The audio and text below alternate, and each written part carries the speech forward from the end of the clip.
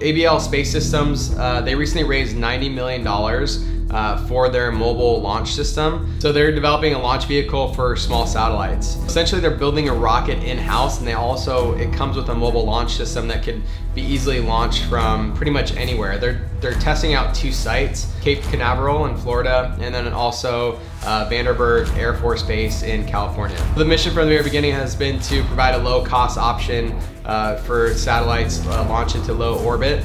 Right now, they're expanding their El Segundo facility. The RS-1's maiden launch is set for Q1 of next year. The RS-1 is capable of launching 1,350 kilograms into space at a cost of $12 million per mission.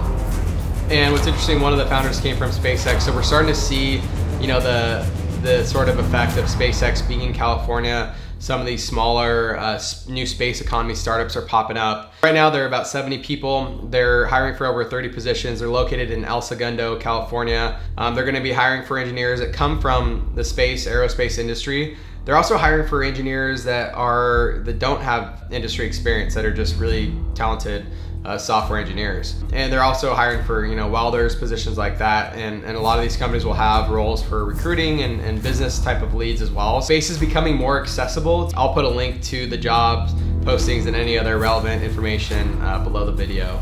The idea of space, the new space economy, I'm going to continue to learn more about it. It's becoming more accessible. Space, the next frontier, it's happening. Startups are popping up. Get into it. Talk soon.